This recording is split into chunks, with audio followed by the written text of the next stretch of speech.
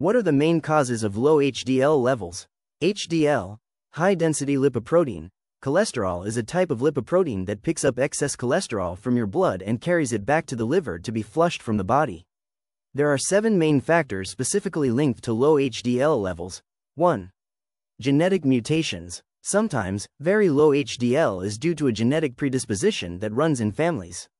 2. Being overweight. If you are overweight, HDL cholesterol level is low. 3. Poor diet. A diet high in refined carbohydrates causes the liver to produce more triglycerides, which lowers HDL.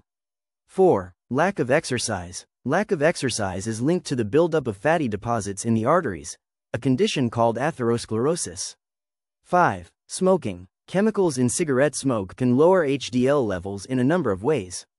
6. Uncontrolled diabetes. Low HDL levels and the risk of type 2 diabetes are strongly linked.